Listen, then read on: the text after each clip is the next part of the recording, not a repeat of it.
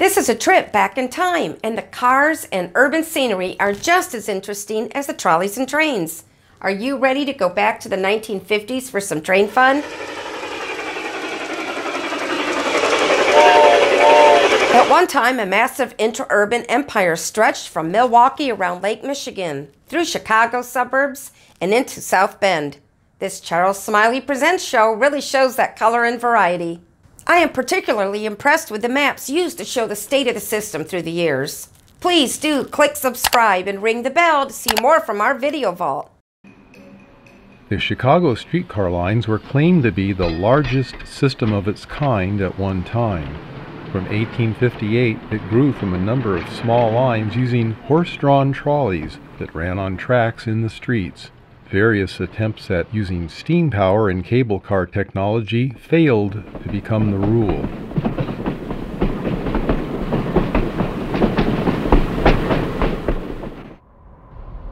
Frank Sprague invented the first streetcar in 1888. The electric streetcar was a way of solving many problems, and by 1890 the electric streetcars started to take hold. The development of this equipment came rapidly. It took many more years of smaller lines combining into what eventually was one giant system. The Chicago surface lines boasted of 1,000 miles of track and over 3,000 streetcars of various designs. This trolley was one of a batch of 600 built between 1908 and 1909 by the Pullman Company for the Chicago Railway, one of the 4 predecessor lines. These wood-body cars were nicknamed the Old Pullmans. Here is number 560, still in service around 1949. These could seat 40, and it is packed. Another predecessor line, the Chicago City Railway, ordered 125 of these in 1901. They were built by St. Louis Car Company. The Chicago Railway built 215 of these 1911 models in their own shops. These too were wood-bodied. The roof is an arch type, giving it a bit more modern look. The 4 major streetcar lines that finally merged by 1914 became the Chicago Surface Lines, or CSL. This is one of the 45 that CSL built in their own shops in 1922. Motors, electrical equipment, and trucks were bought, but everything else is CSL engineering and manufacturing. The CSL shops by 1923 built 65 of these all-steel cars that seated 48. It's remarkable that years ago, streetcar lines often built much of their own equipment. It would be hard to imagine any modern transit company doing that today. The next 5 streetcars are members of the 65 all-steel CSL-built cars from this class of 1923.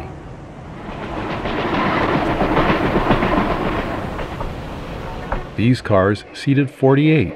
The white band across the front indicates that these are one-man cars. The motorman or operator took your fare. You entered through the front.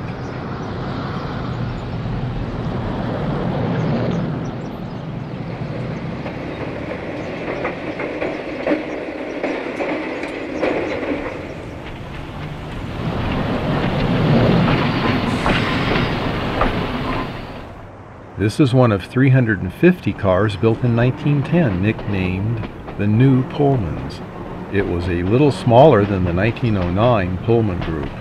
This is one of 104 1922 cars built by J.G. Brill Company. You'll notice throughout these 1950 scenes that many private autos were still pre-World War II models. By June of 1950, the Korean War would start. A shortage of steel crimped new car sales a bit, but in 5 years, new car sales would increase in millions of cars that would seriously threaten the surface street lines. Streetcars would be slowed by heavier auto traffic, and motorists didn't care much for the streetcars pounding the asphalt up and taking up valuable street space.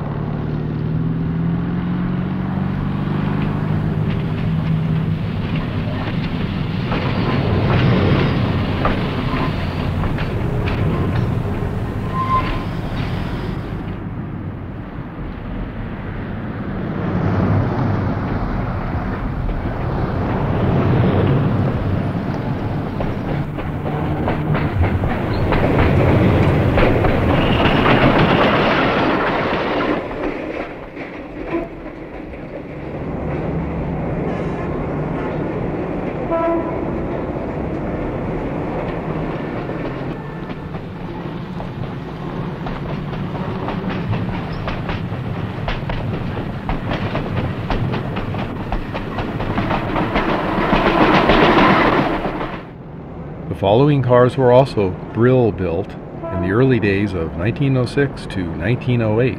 This was a batch of 400 cars. It took a while to fill that order. These were built for the original Chicago City Railway. They were wood-bodied. These seams show a conductor on board. This two-man type car was once the standard until wage increases brought in the one-man cars. These 40-seat cars were about 48 feet long. They were numbered from 5201 to 5600. Notice the paired windows that had upper panels with curved ends.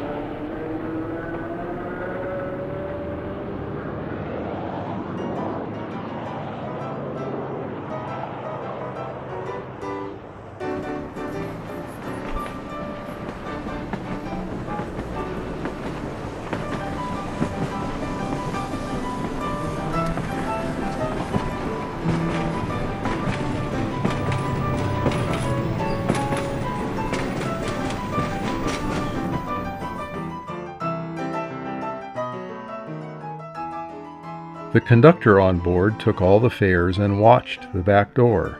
This saved a lot of time in rush hours.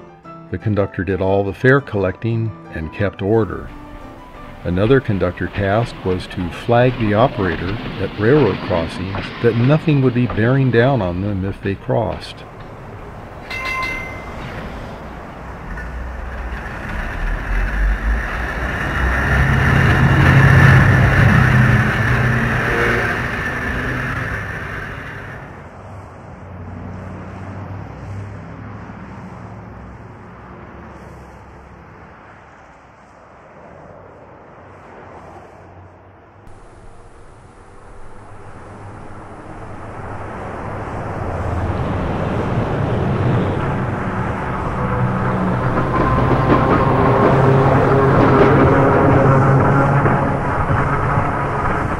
Here, the conductor steps out to flag the operator across another streetcar line.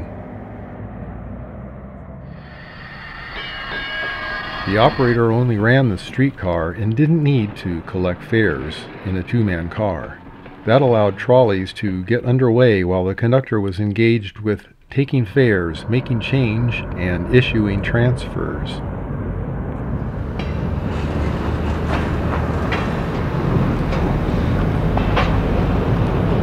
The conductor was also the guy that ran out in the middle of the busy street at the ends of each route to change the trolley poles. This is one line's end where the cars would queue up to switch over to the adjacent return track. The trolley poles needed switching here too.